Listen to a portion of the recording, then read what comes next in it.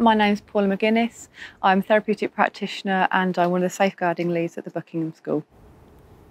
Sexism and misogyny are ingrained in our society. We've noticed that there were more incidences of this kind of behaviour popping up in school. This came to the forefront of everything with the murder of Sarah Everard and the subsequent media coverage of that. After that became the Everyone's Invited website, and this started getting us thinking about what is going on in our community, what is going on in our school, and how we'd like to tackle it. The first thing I did was go on the UK Feminista website.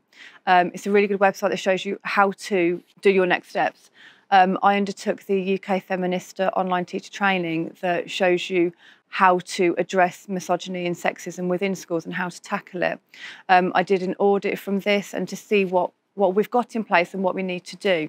Following on from this, I wrote a standalone policy on sexual harm, sexual violence, and that incorporates sexual harassment, and also a flowchart to go with it so that staff know what to do if a young person discloses any kind of incident of sexism, misogyny or sexual harassment. They know what to do and how it all flows.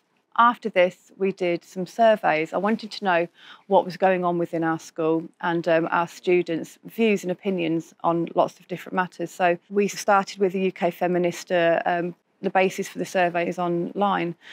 We surveyed students, we surveyed staff, and we surveyed the parents and carers. And I got great responses from all of them about what is currently going on for them. I did some assemblies for the whole of the school, all the year groups, about sexism and misogyny. I introduced terms to them they may not have heard before, such as what sexism is, what misogyny is, and how it can be harmful to young people, and particularly harmful to girls.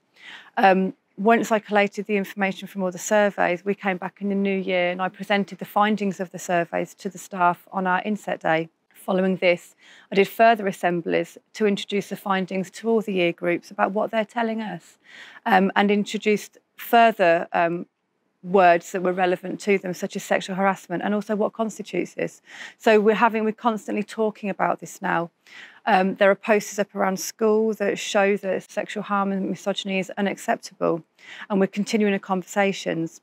I've set up a group for girls that we talk about empowering each other, empowering young females. We chose this way of doing it because what we found is really important is to have a whole school approach to addressing these behaviours and addressing sexism, addressing misogyny within our school. It needs to be a whole school approach where we're getting everybody involved in having the conversations, from the staff to the parents to the students. People are more aware now of what does constitute acceptable and unacceptable behaviour and what are people allowing to happen, and more people are talking about it, and we are getting more disclosures from girls and from boys. Students feel more confident with talking about it and talking to a trusted adult about any experience that they're having regarding sexual harm or misogyny or sexism, and therefore able to report it and talk about it, and proportionate responses can then be considered. The training and resources from UK Feminista were brilliant. They're a good starting point as to get introduced to how to talk about sexism and misogyny and what to do next. The resources were helpful, they're easy to understand, and there's also things on there for parents to have a look at and for students to have a look at too.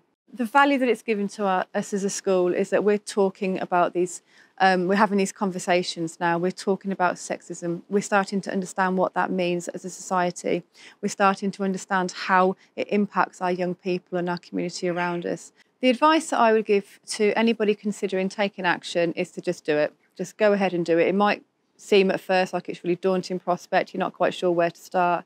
Start with UK Feminista, have a look at the resources and go from there. It really isn't that difficult and you can start making changes very quickly.